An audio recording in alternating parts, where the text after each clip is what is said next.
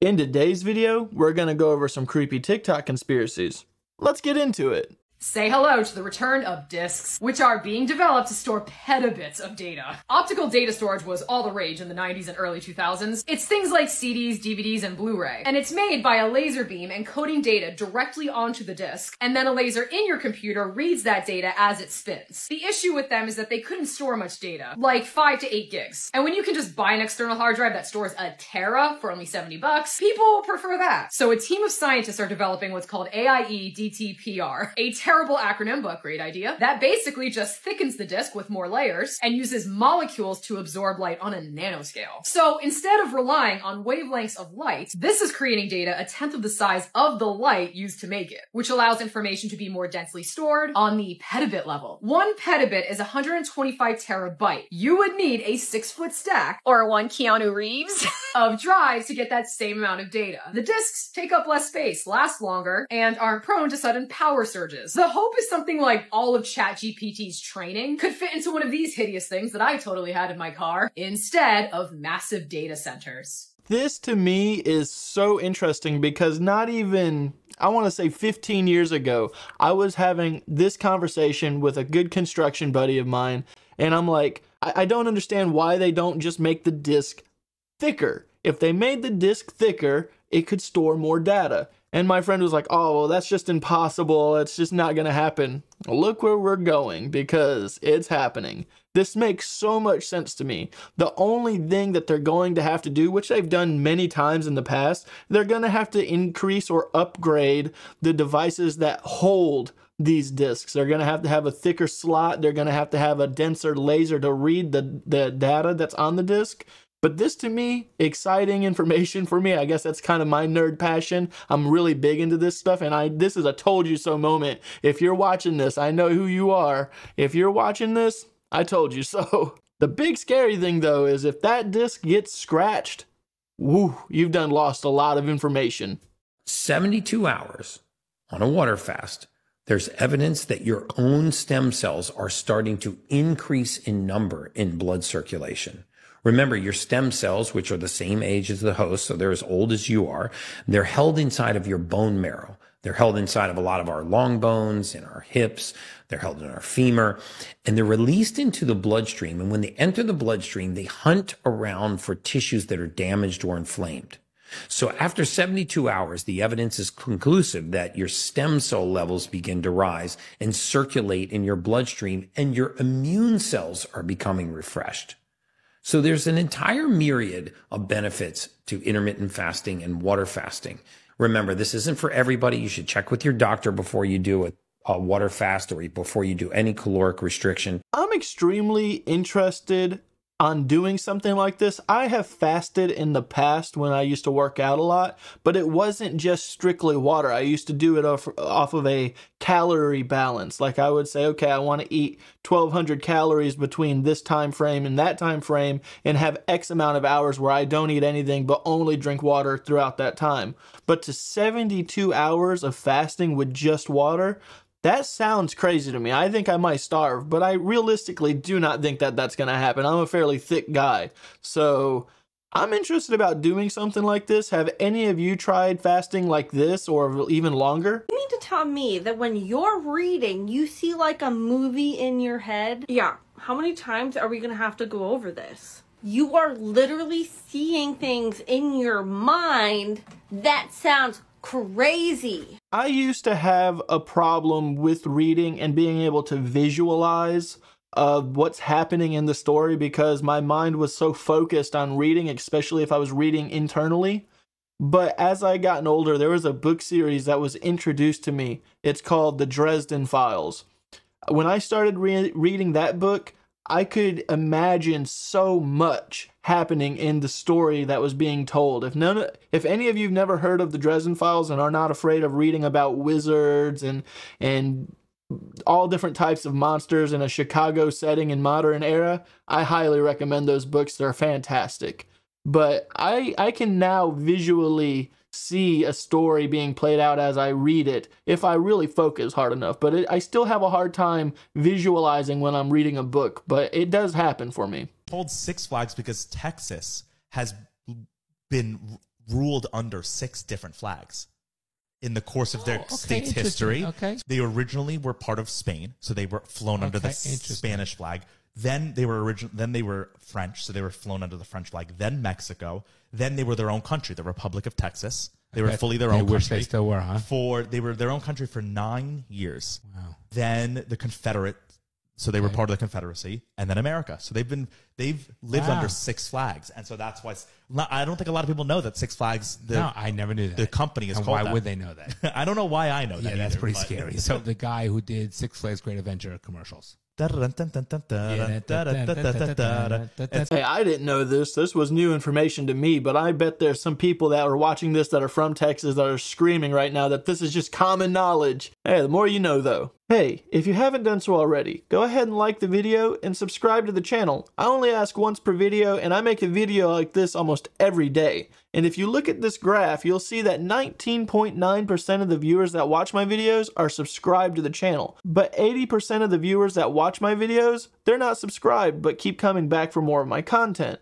So to the 19.9% that are subscribed, thank you so much. And on top of that, being that this is the 100th video that I have made on this channel, I want to say thank you to everyone that has followed along this journey of mine on learning new conspiracies, new theories, and just having a good time along the way. I've talked to so many cool people in the comments. I really appreciate every single one of you, truthfully.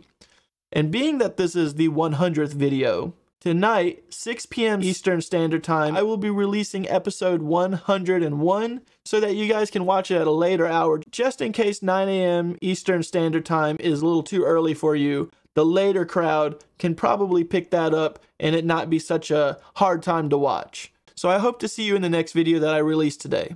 Who is Enoch? Enoch is half human, half Anunnaki, according to some of the text. So he's a quote-unquote demigod, supposedly. So he was... His father was a god with a lowercase g, and his mother was a human being. He was special, and these beings that came to visit gave him an appointed date that he would be taken away from Earth. And so he got taken away from Earth, and he then describes the shape of the Earth, the size, the color, everything from space, a gigantic blue glowing sphere. He's then brought back at some point in the future. In the Bible, it seems as if he just disappeared from Earth and he was taken into heaven and never came back, but that's not the case. In the book of Enoch, you find out he was brought back. Oh. He said Enoch. Enoch is half human, half Anunnaki, according to some of the text. So he's a quote-unquote demigod, supposedly. So he was, his father was a god with a lowercase g, and his mother was a human being. He was special. And these beings that came to visit gave him an appointed date that he would be taken away from Earth. And so he got taken away from Earth, and he then describes the shape of the Earth, the size, the color, everything from space, a gigantic blue glowing sphere. He's then brought back at some point in the future. In the Bible, it seems as if he just disappeared from Earth and he was taken into heaven and never came back, but that's not the case. In the book of Enoch, you find out he was brought back. Pretty interesting. But also what's interesting about Enoch is he came back with some advanced knowledge and understanding about construction techniques. Okay. So all of a sudden, this guy understands and knows how to build megalithic structures. Who taught him this information? Wherever he went, he became a student. And they brought him back, and he had this knowledge and this wisdom. Hey, I haven't played some Billy Carson in a while, so I thought that I would add this one in here because it brought up a really interesting point that I would like to ask the audience that view this. I know there's a lot of people that watch my content that do believe in the Book of Enoch. But I also have a lot of people that watch my content and believe that the earth is flat. If you believe in the Book of Enoch, and according to what this individual is saying, pretty much verifies that it's a globe-shaped planet, do you believe in the globe earth, or are you a flat earther still? Or do you not believe in the Book of Enoch if you are a flat earther? Please let me know in the comments, because that's a pretty good question that I didn't even consider. I didn't know that the Book of Enoch described the earth being round. He said something. I asked him 5 things. Of course, have we been visited by aliens? Okay, I think that was second or third. And his answer was, we're a very religious country. Now, I've heard that 5 times at NASA. That's a very strange answer, isn't it? What's the answer? Sorry, I missed it. We're a very religious country. Huh. Is it the weirdest? Okay. What does that even imply? Because it upsets the idea of God. We're desensitized. when they announced that the secret group at the Pentagon was talking to Intel committee about they have real actual footage of these things that are going at supersonic speeds and turning on a dime and doing 300 Gs, which is impossible. There's no propulsion systems. And these are documented real. They're saying these are things not of this planet. Yeah, I've seen some. When that comes out, to me, that was a huge day. But everyone's like, I'm bored of it. This is during the pandemic. It was August during the pandemic. I remember. Remember that? Yeah. To me, I was so excited.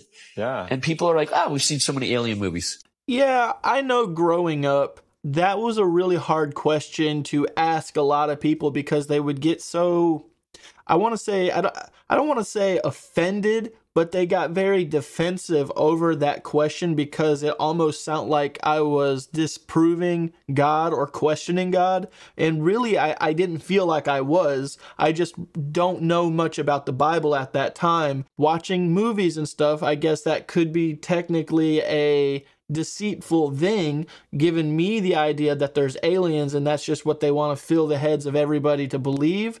It just made me question, why could there not be aliens if there is a God? Why couldn't God create aliens as well? So it is an interesting topic that a lot of people like to avert back to, that we are a religious organization or we believe in God only and God doesn't create aliens. But to me, if God created Earth and everything that I see on Earth and in the space or the firmament, if you will, there could potentially be aliens too. And if there are aliens, I wouldn't dismiss that God created them. Realities. Let's just throw something out that people never heard of, just so they could chew on it.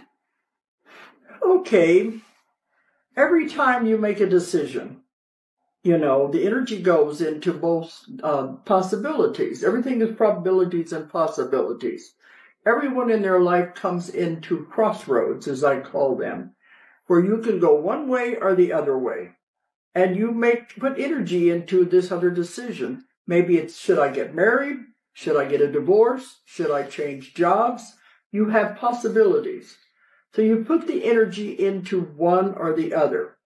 Okay, you make a decision, I'm going to do this. Mm-hmm. What happens to the energy you have put into the other decision? Mm-hmm. Yeah, I always wondered about that because I'm always split in my mind because I'm almost doing both at the same time. But what happens to the other decision? You put a lot of energy into focusing on it. Right, so what happens? That becomes a reality also. That's what I've always thought, and no one ever said that because I feel as if I'm living that reality as well. Well, you're not supposed to know that, though. Okay. But when it splits off, another you is living the other reality. Mm. But it's not that simple. Mm-hmm. That's a simple explanation.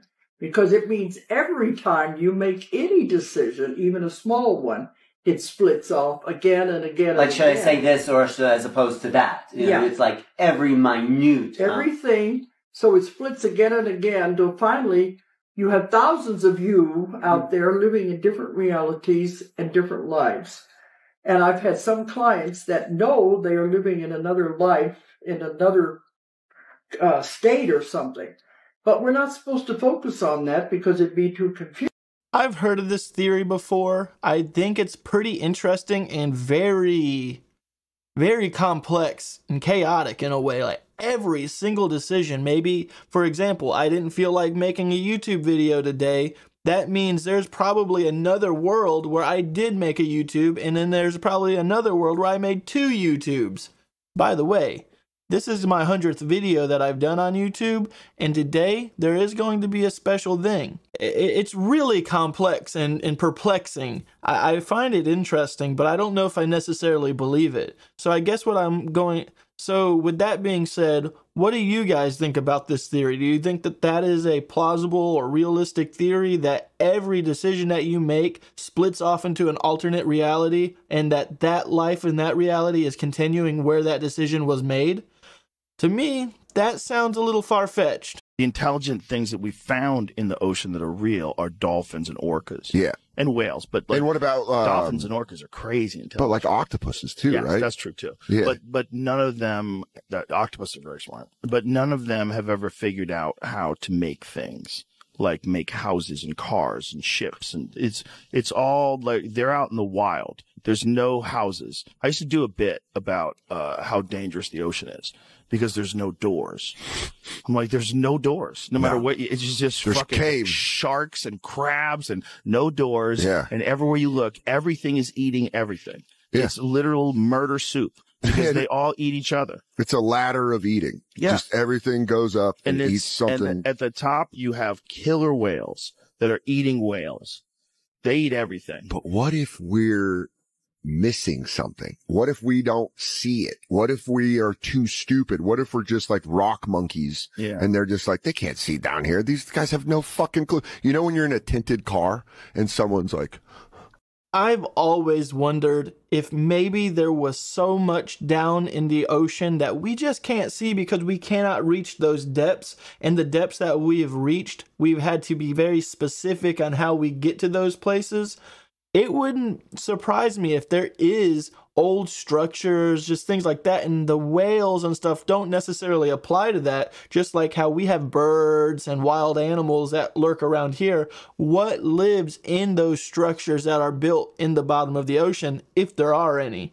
That's what I would like to know. Could it be mermaids? Could it be a different life form of human species? Like, I would really like to know that. It's always upset me that NASA does not fund ocean exploration. Like, they might fund it. They're so focused on space. Why not try to do stuff in the ocean? I feel like if we could master ocean exploration, we could master anything else that's thrown our way. What do you guys think about this? Do you think that there's underwater life aside from the sea creatures that we are aware of? Or do you think it's just plain ocean, nothing down there but darkness and scary creatures? They've been cloning animals for quite a while. And in the hybrid programs that I was associated with, they were cloning not only species like plants and animals, but they were also regenerating tissues of extraterrestrials and growing them and then cloning them.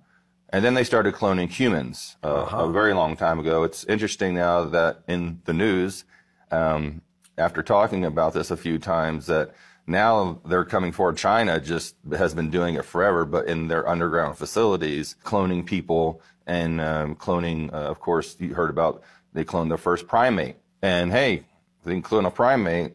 This verifies what I'm talking about. Well, they can definitely clone a human. And they're also growing humans for organs. And, there's a big controversy behind this. But clones are everywhere. Human, extraterrestrial, they're wandering all over. Some people will refer to these as doppelgangers because they can grow a human to look like someone and mind program and implant them with circuitry and things like this. And they will really think they had this life and implant them into a business or into whatever organization they want. This is an interesting topic. I have always believed that cloning has been a thing for years, longer than my existence, 30 plus years. I have a feeling cloning has been around for a long time. I also believe that there is extremely, extremely wealthy people that have themselves cloned at birth. If you're a royal family and you have a child, you're going to have that child cloned 3 to 4 times. Just in case we ever gain the technology to transfer our conscious into another body. That way they have spare bodies just in case something happens. We have not reached that level of technology though. We have the cloning capabilities, but we do not have conscious transfer capabilities. But I have a feeling there's some high elites out there that have prepared for when that happens. What do you guys think about this theory? The color blue was never written down. Weird. Like in the Bible and like all this, like blue was never a word. Weird. And they would always describe... They didn't have a word for that color? No. And so, but like when they would describe like the ocean and stuff like that, they would describe it as like green. What? And yeah. And so the theory is if you can't connect a word with a color, can you not see that color?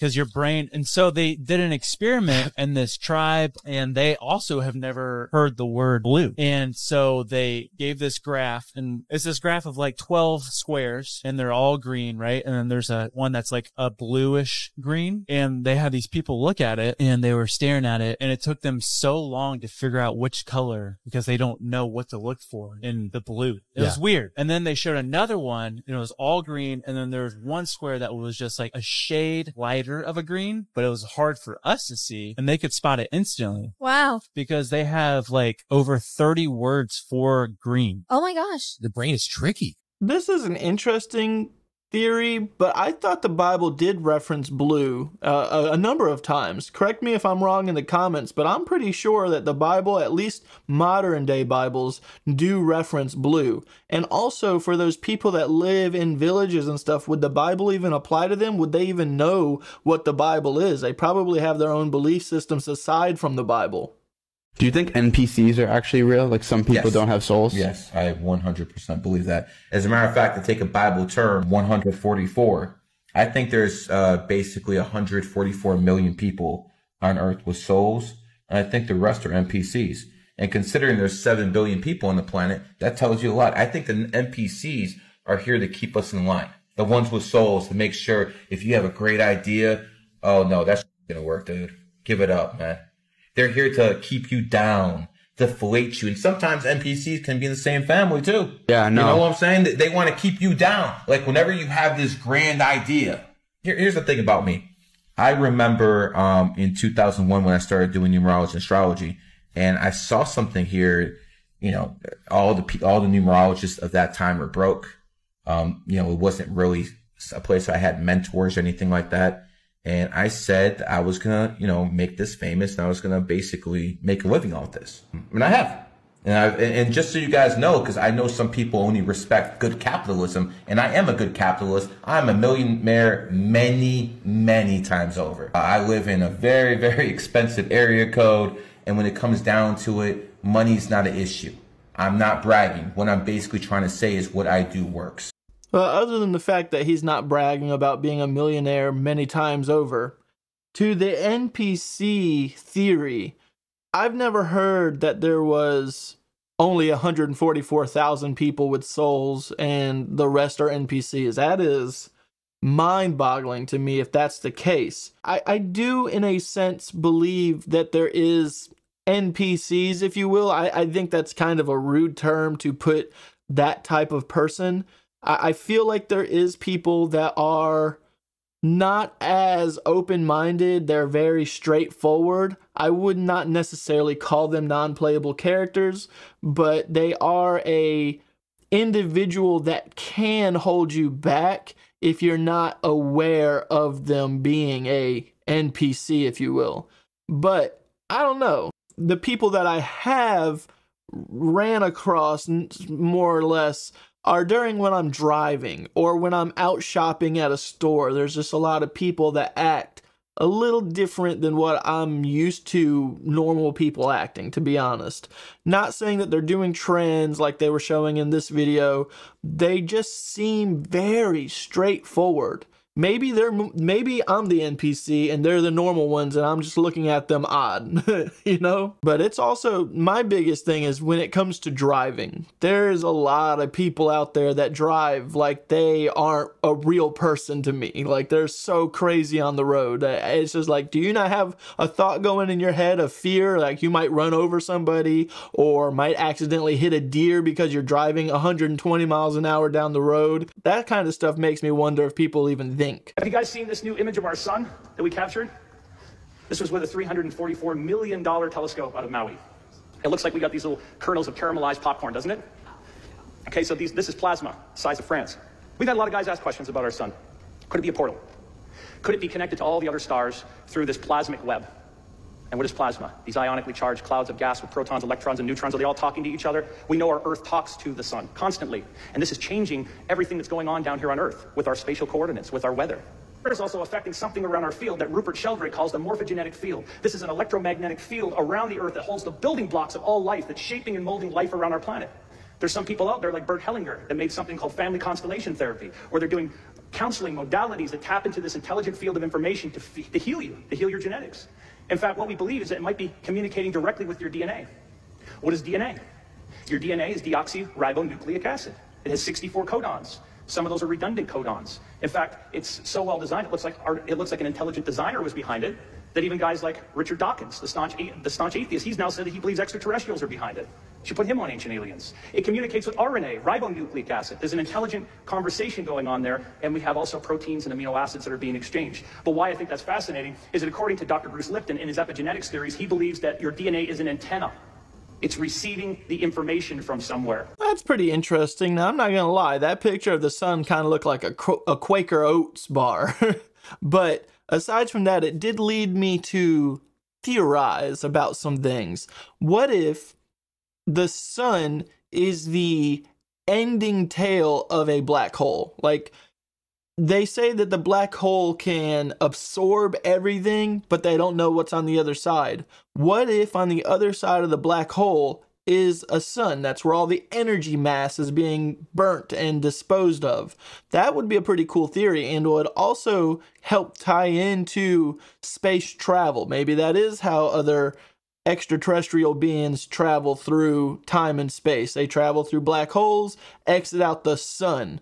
And that would be pretty interesting. But again, I don't even know how the sun works. I really don't know how black holes work. I don't know if I even trust the science and theories behind a black hole. It's like we can't even physically see a black hole up close, but they have all these theories around how black holes work that they hold almost to accuracy, which that drives me nuts, because we really just don't know how black holes work, or if they are even what people are saying. For all we know, that could be an energy field that some other planet has mastered, and they're just hiding within a black hole and we can't see it. But they like to say, oh, it just consumes things and it just goes nowhere. But that is a pretty crazy theory to think about. What do you guys think about this? You know all the dialogue that goes inside of your head? It is not you talking to yourself. It is you engaged with a series of conditioned thoughts and their associated characters. And those characters are actually carrying on a conversation, and you happen to be, in quotes, in the middle of them, because it is this consciousness to itself involved in all of that dialogue. So basically what this individual is saying is, I have conversations going in my head and I'm just a nosy neighbor listening in on the conversations. I mean, I feel like they're my own thoughts. I can literally think so many other thoughts within that thought, but is it really me thinking those thoughts, or is it some other external source giving me those thoughts, you know? It's the freakiest shark I've ever seen in my life.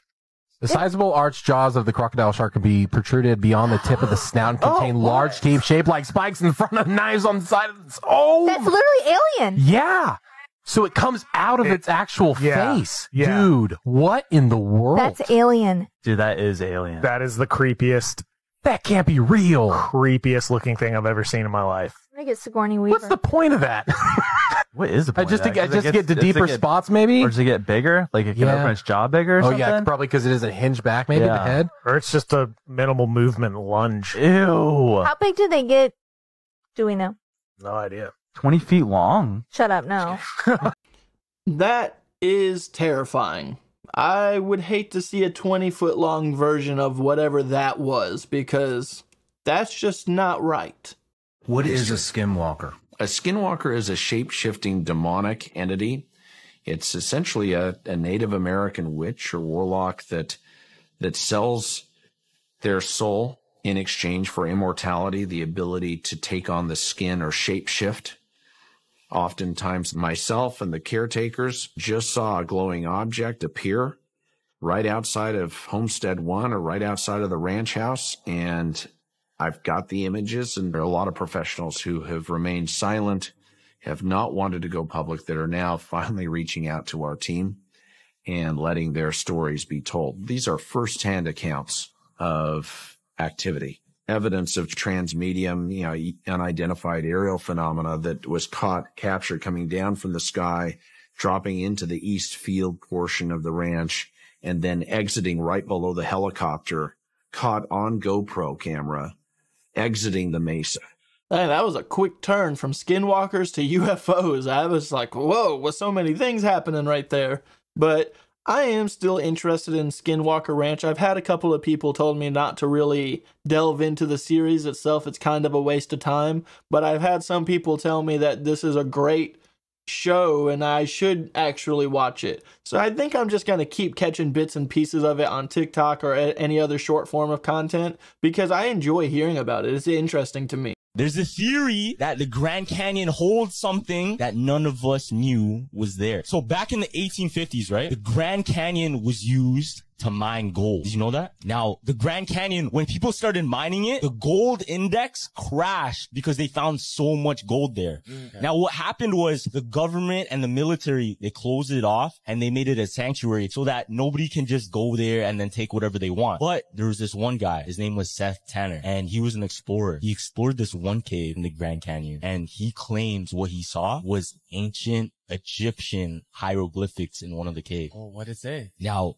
the theory is that the Grand Canyon, it actually holds the lost city of El Dorado. What? Like, you know, the lost gold city of El Dorado. Yeah, the whole city. The whole city. So if you think about it, it's never found. The lost city, the gold city, never found. Now, the theory is that it's literally in the Grand Canyon, deep in these caves. And the reason the government and the world is trying to keep it a secret is because it would crash the gold price. That would be pretty crazy to see a whole city of gold within the Grand Canyon. That's where it's actually at.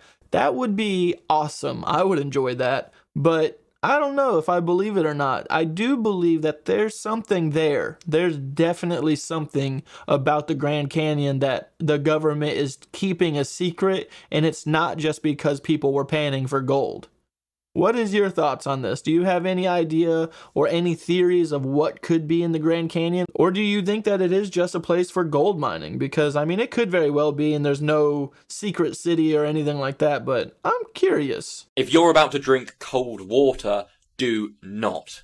I can't believe I'm seeing this. Since when was water? Nah, what? So, the other day I saw this video. If you're drinking cold water, or even your cold beverages, listen up. This can have serious implications on your digestion. Chilled water as well. From a scientist doctor on TikTok, and it just absolutely baffled me. So basically what this guy was saying was that cold water is actually bad for you. Oh, so stop drinking fizzy drinks. Stop drinking alcohol. Now stop drinking water. What can I flip and drink then? What? So yeah, apparently cold water is actually really, really bad for your body. So apparently it can cause serious implications to your digestive system, contract your blood vessels, could even in a rare case kill you. No, it can't. No, it can't. Now, when you drink warm water, you absorb all of the nutrients, but apparently with chilled water, it basically stops you absorbing the nutrients. So why have they been telling us to drink it then? Alright then, mate, I'll just starve. I just won't drink, won't eat. Fine. Nah, screw that. I'm just going to enjoy my life. I literally do not care. Please let me know in the comments down below your thoughts on this. Hit that follow button, and I'll see you in the next one. Back in the early 2000s, when my cousin went to the military, he told me about drinking lukewarm water. It filtered through your body faster, and it was better for you to drink if it was lukewarm and not cold. Me personally, I like a good cold glass of water. That's the best flavor of water to me. Like, warm water is not that appealing to me. I can drink it, especially if I'm thirsty, but cold water just hits differently. Alright guys, I'm gonna go ahead and end the video here. Like I mentioned in the mid-roll, if you're curious to see episode 101, that's gonna be uploaded 6 p.m. Eastern Standard Time today. And I hope to see you there. And with that being said, have a good day.